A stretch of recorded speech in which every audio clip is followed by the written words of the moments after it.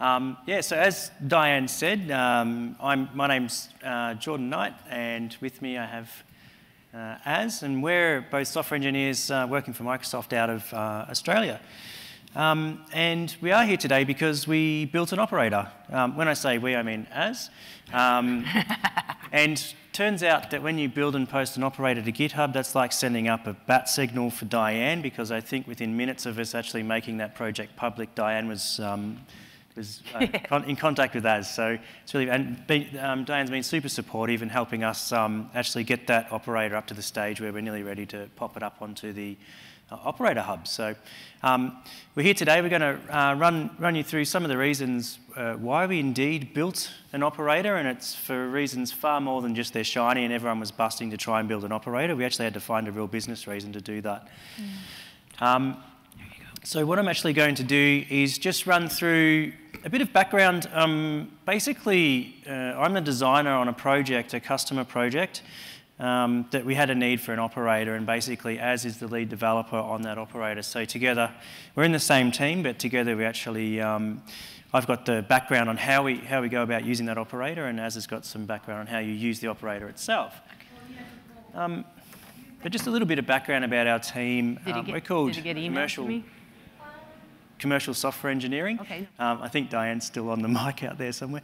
We're called Commercial Software Engineering. We're, in the past, Microsoft engineers have been locked behind closed doors up in Redmond and other cities around the world, working on mainly Microsoft products. And so what Microsoft decided to do was to go and build a software development team that's free and available to go and work on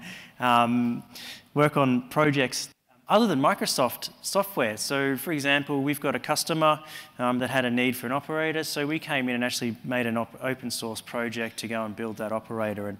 And so we're working with these customers, and this particular customer came along and they had a use case to go and build highly cohesive, loosely coupled, multi-directional, complex configuration, multi-component, multi-technology, multi-platform, high-scale, high availability, low latency, big data system. Or in other words, a stream processing pipeline. In this case, it's a flexible stream processing platform, actually, that can be reused for many different scenarios. The scenario that we have for this particular customer was that we're actually going through and collecting a lot of data from a river system, water quality data, nitrate levels. Basically, we want to be able to measure the quality of water that's coming down this river to see if the farming operations upriver are having an impact on various ecological downstream areas, such as the Great Barrier Reef. So the problem we had, and it was a bit of a joke, that big blob of text there on the pipeline, but in reality, pipelines are actually fairly complex systems. They contain many components, like streams, and our particular pipeline has a bunch of storage, Databricks transforms. We've got a range of environments to worry about, dev, test, and prod. We've got to think about security, as well as external dependencies, and indeed, a lot of the time, the dependencies, when you think about Kubernetes, are within Kubernetes, but when you actually start going to work with PaaS services or other cloud-native services in Azure, AWS, you start thinking about how can I really nicely manage those without having to have a whole second concept, a whole second paradigm in your flows to go and actually deliver and bring those systems up. So if you break down pipelines into their, I guess, semantic parts, or at least conceptualize them a little bit, the reality is they're a highly cohesive system, but they're loosely coupled. So the components don't really know about each other, but they know sort of the interface between the components. They know what to expect coming in. The other thing with pipelines is that relationship is king. And so if we don't basically bring relationship up into a first-class consideration as part of our software delivery, then we can actually have a really hard time as these pipelines get more and more complex down the track. Sorry. Oh, sorry. I might do that. Especially when none of that relationship, or maybe none of the things that we're being asked is actually available at design time of the system. The particular platform we've been building is is reusable. We don't actually know what the pipeline is going to look like when we build that code and deliver it through DevOps into the cluster. It's up to the customers that then go and use that, this pipeline platform that we've built to define those pipelines and to go and deliver those. So we got asked by the customer to basically build a reusable set of components that they can then pull off the shelf and go and string them together in various relationship ordering to go and put together a pipeline using a UI or using a simple configuration language that we've come up with after the fact. So we're long gone from this customer, and then they can come along and decide to implement scenario A, B, or C using this pipeline system. So it's not just one pipeline we get to build, which would be still difficult, but we could at least hard code a lot of that stuff. So we had to build a pipeline system that had unknown component configurations and relationships until later on. Highly flexible and reusable, has one-to-n or one-to-many custom transforms, so there might be a whole bunch of Spark jobs or Python scripts or anything that run part of this pipeline, and there could be forks in the data stream. Some could go off to modern data warehouse, some could go to storage, some can continue on a hot path through the system. We don't know at design time. So the idea we had was to actually take all this complexity and chuck it away and not worry about it at the start, which sounds like an easy thing to do. So what we did is we actually compartmentalized the whole problem, and basically we came up with a single point of configuration for these pipelines. So basically you can design the pipeline, have a look at it, all your relationships, components and everything are laid out in a single file, which when you think about a pipeline in many ways is just a directed acyclical graph or a DAG. So basically, we created this configuration system that then the rest of the DevOps componentry actually goes through and makes real. It actually goes and turns that into the real pipeline. So we start with this DAG, or directed acyclical graph. You can visualize it. We can actually visualize it automatically when it gets PR'd in to the production branches. And then the DevOps makes it real, as I said. And in the background, the DAG is essentially created to a series of Helm charts that then get deployed into the cluster. Or we could be using Ansible, we could be using Terraform, or even just manually built scripts. It doesn't really matter. The point is that the config up front has no idea about what's happening behind it. So that way we've got this first-class view of what the pipeline will look like. And so we had these configurable first-class objects, these concepts that we can take and actually put into these pipelines. But we had a problem in that when you have these first-class objects, we need a way to go and make them real. And we thought, oh, we could have all these scripts to do it, we could have all these other things. But it turns out we were using Kubernetes, and Kubernetes is so much more powerful than just a system to actually hold pods to do work. In fact, we've got a lot of scenarios now where we could actually use Kubernetes and have no pods in it other than operators. It's just such a powerful system for managing configuration and for desired state configuration. You know, create, read, update, delete resources. You update a manifest and it replaces what's there or updates it or deletes it. And then where we have considerations or objects that don't yet exist as a concept in Kubernetes, we can actually go and extend the Kubernetes API by creating a custom resource definition or a CRD that basically means that we can then say, hey, we want a Spark notebook job, and it's got these parameters, and it will go and fire that up in Databricks as if it was firing up a pod in Kubernetes. And so as a designer of one of those configurations, I can actually see my whole catalog of things that I can do. So we don't just have to use operators to create things in Kubernetes. We can use them to create things outside of Kubernetes, and that's what we're going to show you guys today. So yeah, when it comes to custom components like Databricks or event hubs, which is like stream processing in Microsoft Azure, it's operators to the rescue. And so operators, we were unsure before we started using operators. It's a fairly, I guess, new pattern. But I can tell you right now that since we've been using it for the last, using the operators pattern for the last 6 months, we wouldn't do it any different. Because it's just such a nice way to package up and compartmentalise this piece of complexity that you can reuse over and over again in many different ways. So we can create these reusable modules, and once they're good, tested, we can publish them, and folks can pull them off the shelf and use them in any other project. So they're completely black boxed. They're also a first-class object. It's a concept you can get around. Hey, do you know how to use the Databricks operator? Where's the documentation for the Databricks operator? So think in those terms, it actually becomes a thing. It's not like just some bash script sitting in a DevOps pipeline. It really creates even an internal community around it.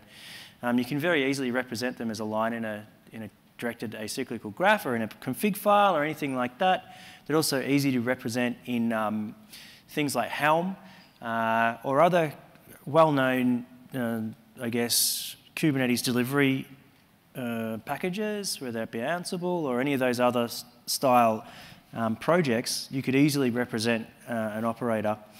And they're obviously extremely easy to deploy, update, and remove because the operators themselves just work using Kubernetes manifests. So people know how to do that. But I think one of the main things and one of the main reasons that we became, I guess, very accepting of operators and even promoting them internally at Microsoft is that they're becoming well known, and so there's skills being built in the industry around operators.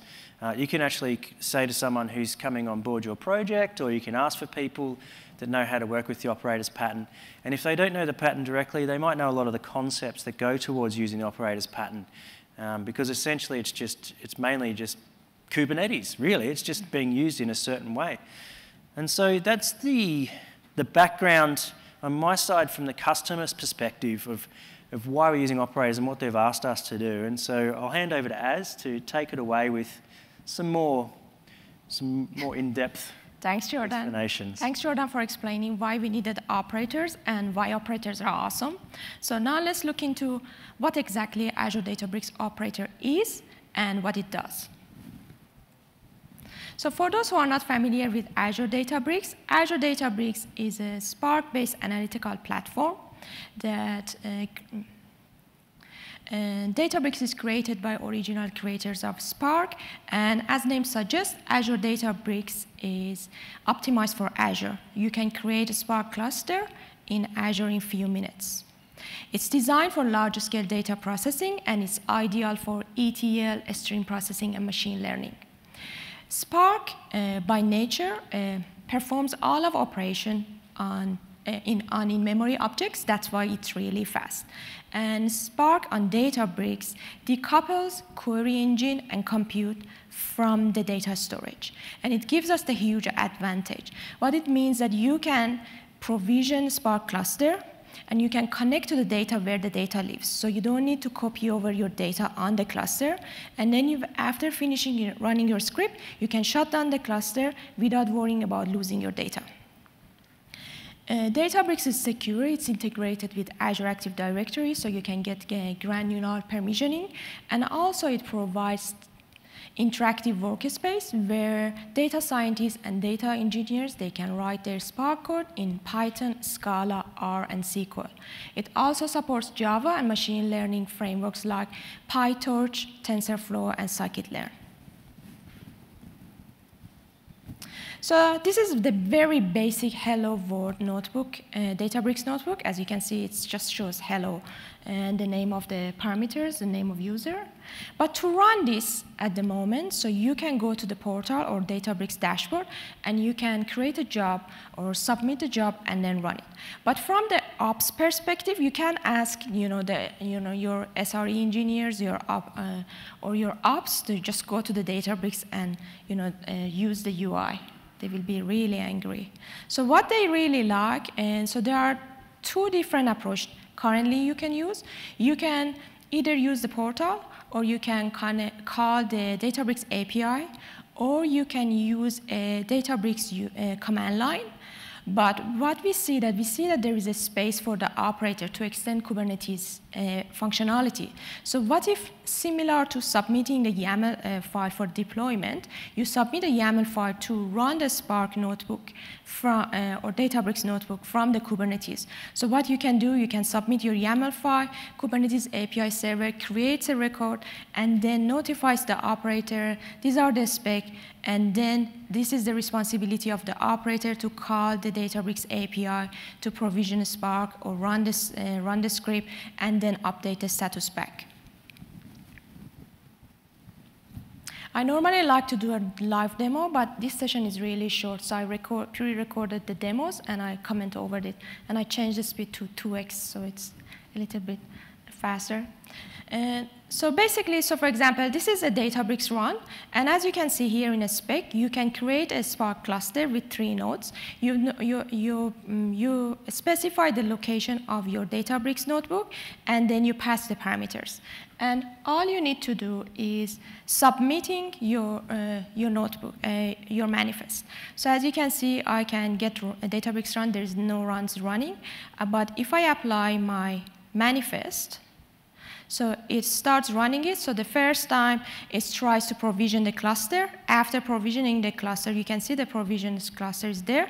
And then after the cluster provisioning finishes, it runs the spree, it runs the scripts, and then it shows the update command. So to recap, I just applied my manifest. As you can see, the first time is pending. After cluster finishes provisioning, it runs the script, and then it shuts down the cluster. So it's very fast, and it does its job.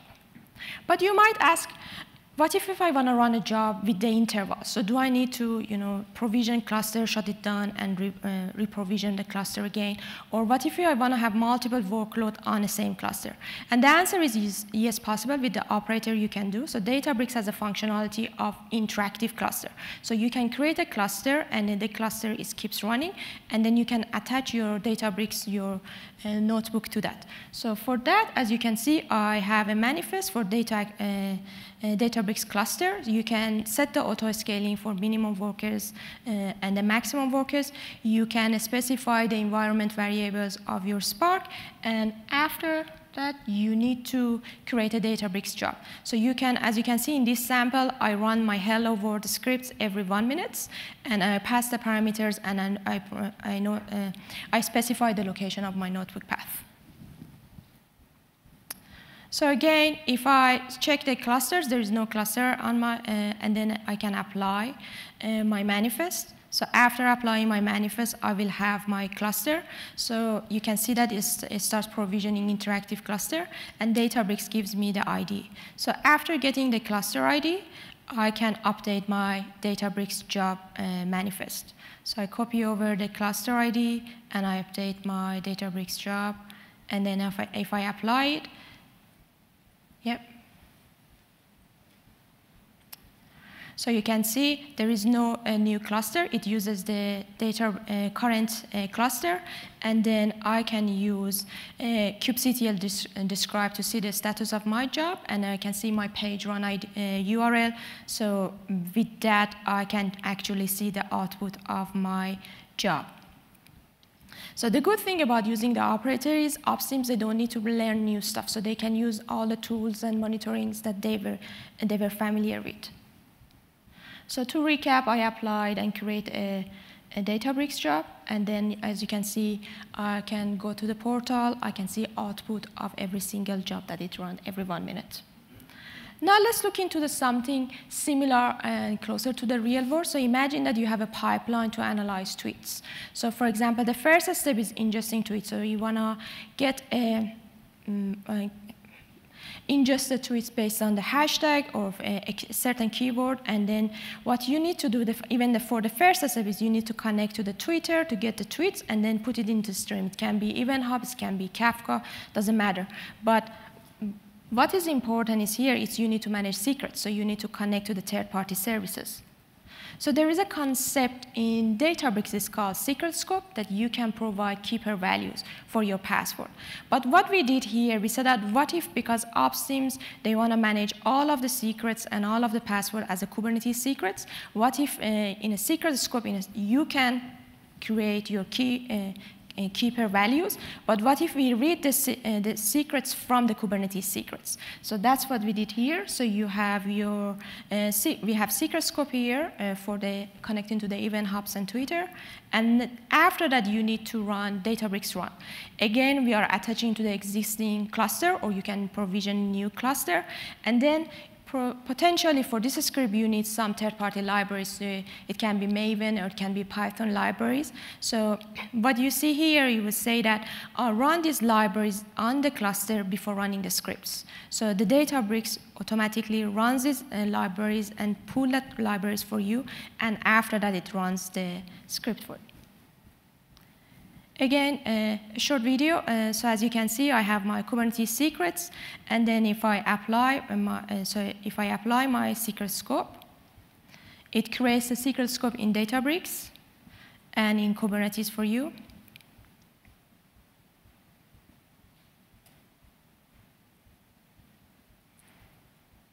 So I can get my secret scope. As you can see, the objects are there. And now I'm going to get my running cluster. So if I get my Databricks cluster, to get the ID of the cluster running.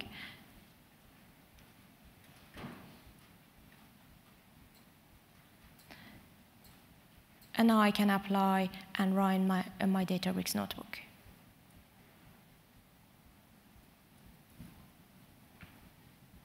So the first time that I run it, so it says that it's running. And then if I use a kubectl describe and provide the name of my run, similar to how you work with the Kubernetes other objects. So you can see it goes to my run. I can see output of my run. And you can see that it passed the parameters, installs the dependencies, and it shows the tweets that it's extracted. I have another notebook to test my Twitter ingestion, and it's called Event Hub Ingest.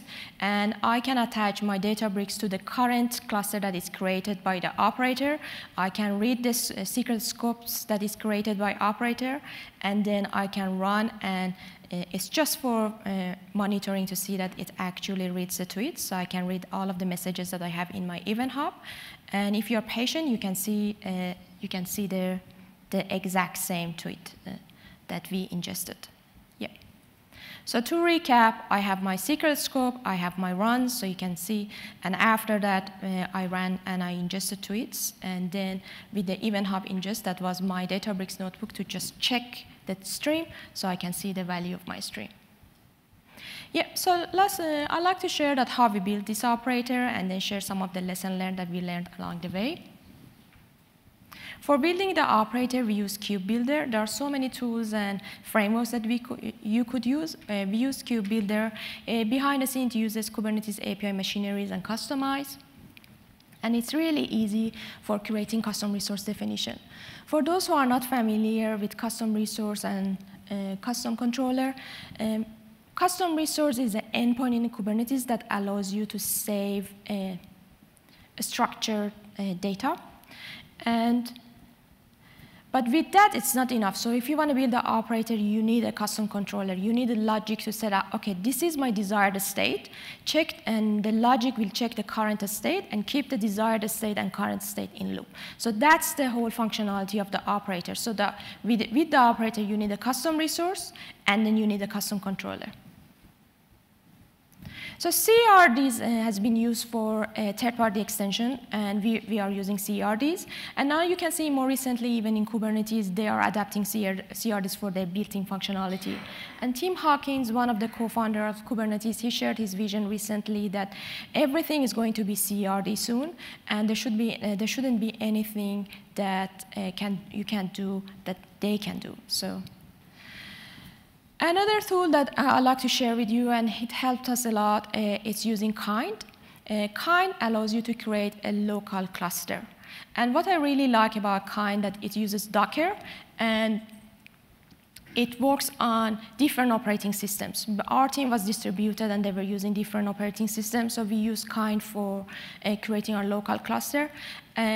The benefit of using Kind is you can create a local cluster and tear it down in 2 or 3 minutes. And if you build the image of your operator on your local machine, you can load that image on the master node of your local cluster.